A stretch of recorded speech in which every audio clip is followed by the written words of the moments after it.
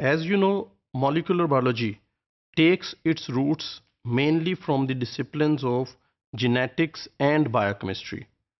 There were major discoveries which went in parallel in these fields, and these discoveries led to the foundation of this new field, molecular biology.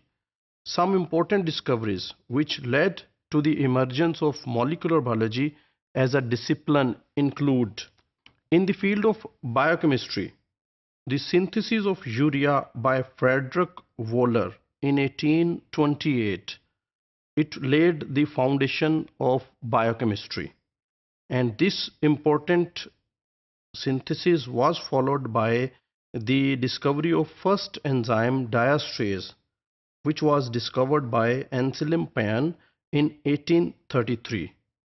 Parallel in the field of genetics, the Mendel's experiments, which were performed by Gregor Mendel on garden pea in 1865, these experiments laid the foundation of genetics.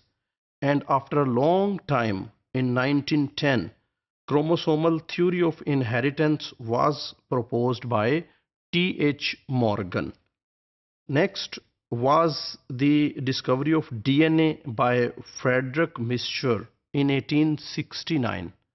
It was an important discovery in the field of biochemistry, and it was followed by the discovery of cell-free fermentation in 1897 by Edward Buckner.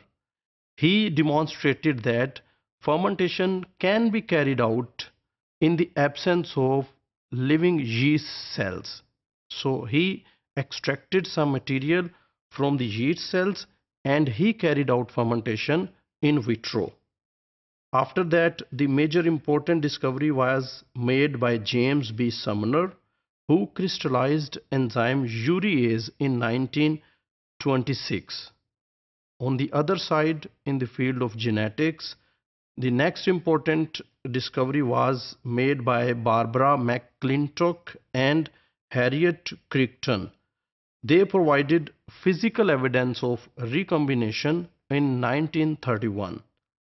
Next important contribution was made by George Beadle and Edward Tatum in 1941. They proposed one gene, one enzyme hypothesis. Next important contribution was made in the field of biochemistry by James Watson and Francis Crick. They discovered the double helical structure of DNA in 1953. On the other side, Oswald Avery and his colleagues, they demonstrated that DNA is the hereditary material.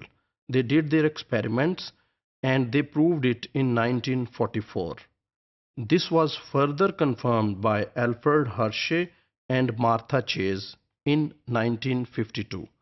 So at this point, the discoveries in the two fields led to the foundation of a new discipline called molecular biology. Although some scientists, they are of the view that the discovery of double helical structure by Francis and Crick, it was the foundation of molecular biology, but actually it was the work in the field of biochemistry.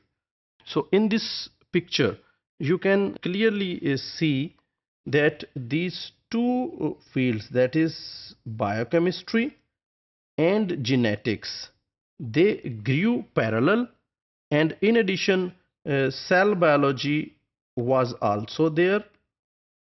So these three fields, they merged and they make molecular biology. So this was the foundation of molecular biology, and a new field, molecular biology, emerged.